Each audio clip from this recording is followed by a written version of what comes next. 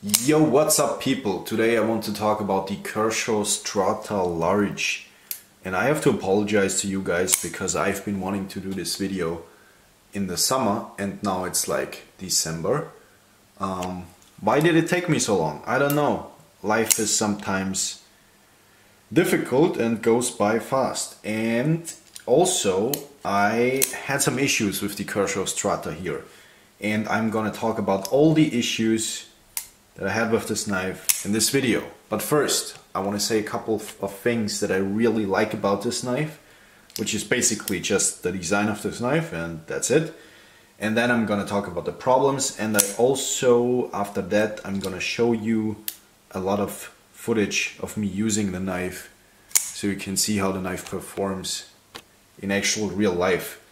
And at the end of the video, I'm gonna compare it to other knives in a similar price range or in different price ranges to see if this knife is worth buying it. Now, what did I really like about the Kershaw Strata? Well, pretty easy. Probably the same thing that you are liking about the Kershaw Strata, which is the design, the Spanish influenced, Spanish Navaja influenced clip point, very long blade. We have 11 centimeters of blade length, which is 4.5 inches, excuse me. So super cool size range we are looking at here.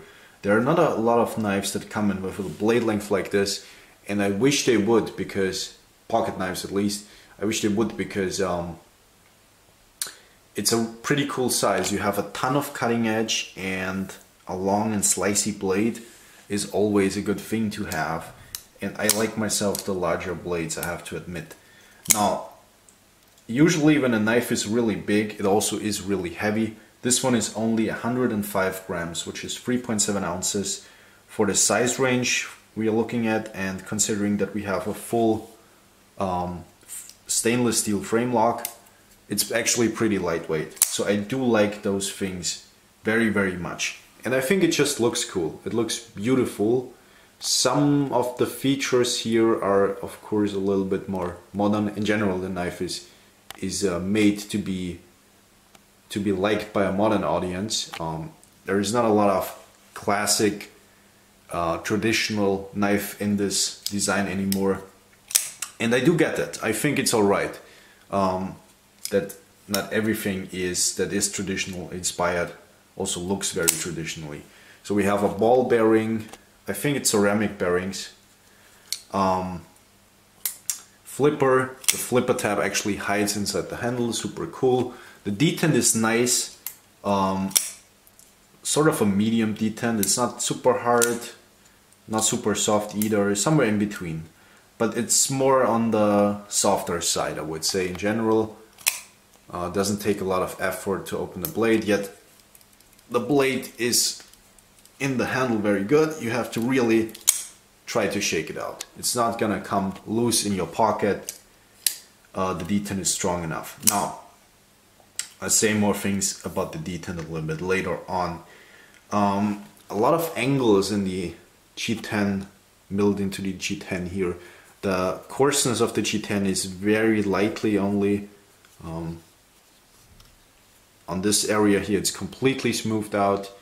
And then, like I said, a lot of these angles, a lot of futuristic design features. We have this inlay here. I don't think this inlay is copper because it hasn't patinaed yet on me, and yeah, if it was copper it should have patinaed by now, so I guess it's just anodized. On the other side as well, it also works as an over travel stop on the other side, and yeah, like I said, stainless steel frame lock, so we don't need an insert. Sandblasted D2 steel blade. Now the sandblasting will attract a little bit of surface rust. I had that during the summer, but only very lightly, and now that it is winter, I don't see that anymore. Yeah, the clip point blade is not very traditional. It's very modern actually. I have some issues with the focus. I apologize to you guys. So it's a very subtle clip. If you know what Spanish clips look like, They are a lot more dramatic. This one is more, you know, saddle. Long cutting edge, a little bit of belly here, nice control over the tip, so you can be very precise, even the blade is very long. We have a swedge, sort of a swedge up here. I don't really like that. I think it's kind of stupid because it's not really a swedge, it's just done more than 2/3 of the way and then they stopped. For whatever reason, they didn't make it a real swedge. So there's no actual purpose to this thing right here. I guess they have so many angles in the blade, they also wanted to have an angle in the so many angles in the handle, they also wanted to have an angle in the blade. And I don't really see the function of this one. I think it's useless. Flat ground blade, relatively thick behind the edge, which is not the greatest thing. We're looking at 0.48 millimeters behind the edge, 18 thousandths. Well, some of you may say, hey, that's not too bad for a production knife from China, but the blade stock thickness is only like 2.6 millimeters. It's not even 3 millimeters, so very thin blade stock and very thick for the behind the edge for that blade stock. So you always have to look at the blade stock thickness, and considering that it's relatively thick behind the edge. So it's not the best slicer. It could be a little bit more slicey, but it does perform all right. I will show you in my in-use footage later. Yeah, show you the other side of the blade. Here you can see the logo. So it's a Kai in-house design. Like I said, D2 steel. How's the steel? Well, I would say the heat treatment on this guy is mediocre. Not the best D2 that I've seen, for sure. Didn't really sharpen up well. Had a lot of issues with resharpening this knife. The edge was very bad out of box. On my first Strata that I bought, the edge was even extremely burnt in the tip area. Now, why did I have a second Strata now? Why do I have a second Strata now? It is because the first one that I bought had horribly detent issues. And you may say, hey, you just pressed on the lock bar on the other side. That's why it didn't open, but no, actually didn't. So the knife just had a detent that was so hard that I couldn't open it, and I sent it back to the dealer. He couldn't open it as well, so he gave me a new one, which was super nice of him. So this is my second one. Both the first one and the second one had not the best edges, and this one, I only resharpened the second one. The first one I didn't have long enough, and it was very difficult to resharpen that D2 steel. Now that it is sharp, it actually cuts things, but before it didn't really cut things. So out of box, very bad edge performance. And like I said, I don't think this is the best D2 steel. Doesn't hold an edge great. Yeah, maybe I didn't do the best job on the resharpening either, but I have resharpened a lot more difficult steels in the past, so I think it's not my fault actually. Now, the blade is perfectly centered. The lockup used to be quite early. Now that I have it for a couple of months, the lockup is at like 70 to 80%. It's a very insecure lockup. I'll show you. Just get this thing here so I don't scratch up my table. I noticed that during use that this lock is not really secure, and let me do it again. So yeah, you may, whatever you think of spine wax, they're probably not the most realistic test, because in real life you have your hand on the lock bar while you're cutting, and so the knife is safe. But maybe, I don't know, maybe you use your knife like this, stab it into something, and then the lock fails on you. Whatever the reason may be, not that you don't have your hands on the lock bar here as well, but I don't think you're engaging, you know, you're not pressing as hard as in this position. So I think this is a very insecure lock, and the reason for that might be there is a lot of room between the lock bar and the actual tang of the blade, because the tolerances are not so tight with these. So yeah, not the highest quality on the lock bar here. A lock bar that's that thick and engaged at like 70 to 80% should hold up a little bit better in my opinion. Deep carry pocket clip. I think the deep carry clip works fine with the large one right here. I didn't bought the extra large Strata because the extra large Strata has a blade length of 13.7 centimeters, 5.4 inches. So this one is 4.5 inches in the blade length, and the extra large is 5.4. And overall length on the extra large is 12 inches, so 30.5 centimeters. So this is almost like my Cold Steel Voyager XL in terms of the overall length. And the Cold Steel Voyager XL is a really good knife already, and that's why I didn't bought the Strata extra large, because the Voyager is ground thinner, probably has a better heat treatment, and also has a stronger locking system, and doesn't have deep carry clip. And with knives that are this big, you may not want a deep carry clip, because it's a little bit more difficult to carry them then. But on the large one, the deep carry clip actually works fine, unless you don't like deep carry clips, which is also, you know, fine. I don't like deep carry clips all the time either, so it depends on the knife. On this one, I think it works relatively good. If I would like to carry this appendix, it would be a little bit of a pain, because deep carry clips and appendix doesn't really work. But if you carry them normally, no problem at all.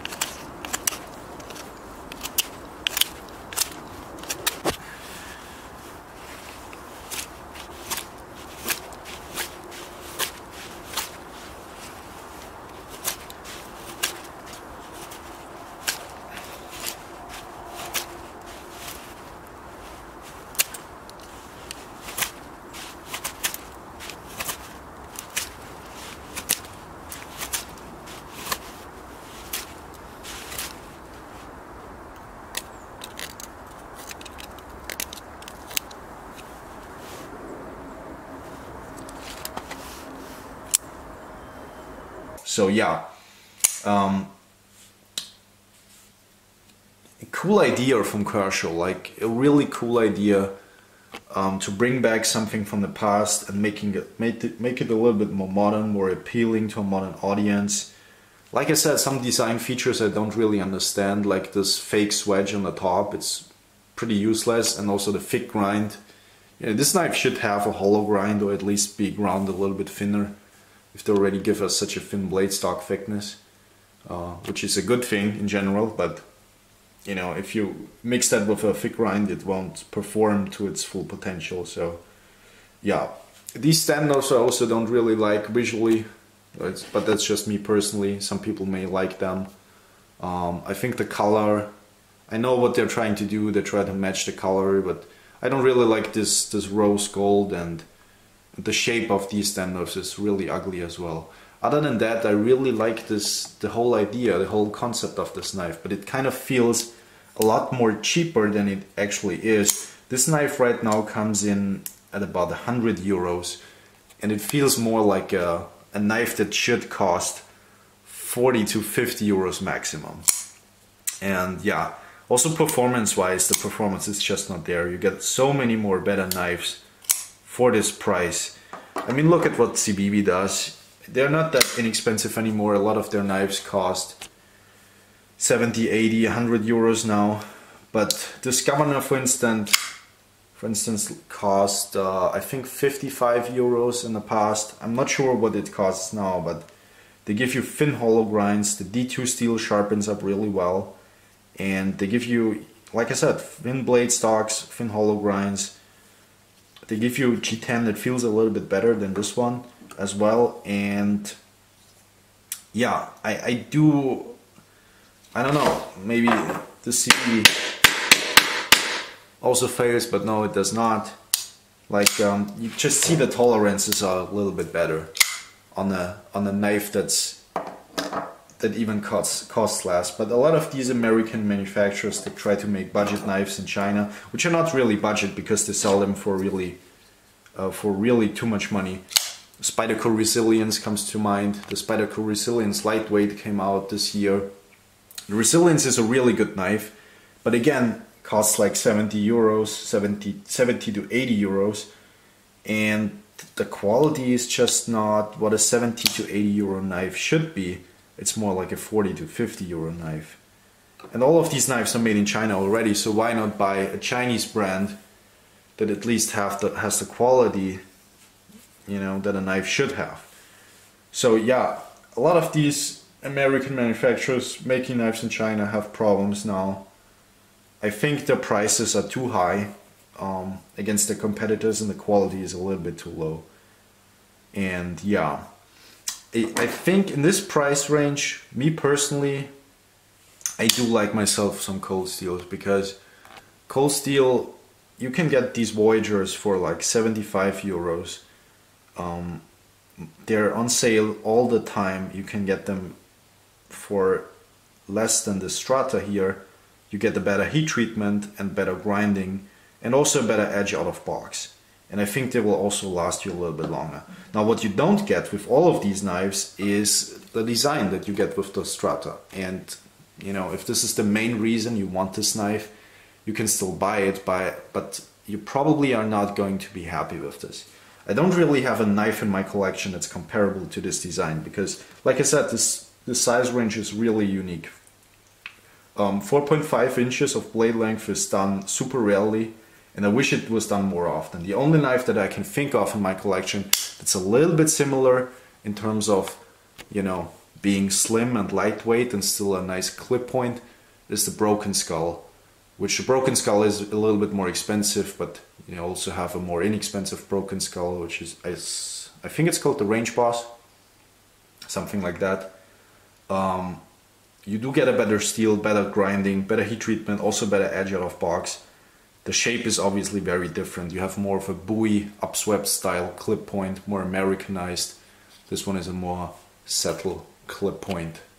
And I do like that the knife is slim here and then widens in the front. I think the blade design is really, really good. Kershaw just didn't make it all the way to the end. Like, they do this a lot of times. I have the feeling they have a really cool idea, but then they just skip on the quality part. And this is why I don't like these American manufacturers doing stuff in China. I don't really like that. Like CRKT, for instance, same shit. They do a lot of really good designs and then give them a really bad heat treatment and bad grinding. And Kershaw is no different. And not saying that they don't have any good knives. They have done some really thin geometries as well. They have some made in the USA stuff. But this one is not a good Kershaw, I have to say, unfortunately. Now, with that being said, yeah, would you recommend this knife? Obviously I wouldn't. So yeah, buy the Broken Skull. It's made to a lot higher standard, and yeah, like I said, the design is just so unique. Not really comparable to a lot of knives on the market because of its design, but yeah, that's it. I wish this video was a little bit more positive, because I really liked what the idea originally of this knife. I really did. But yeah, maybe we see each other in another video, and hopefully I have a better video for you at that point, meaning a more positive video. And yes, I wish you guys a nice rest of your day. Goodbye, people.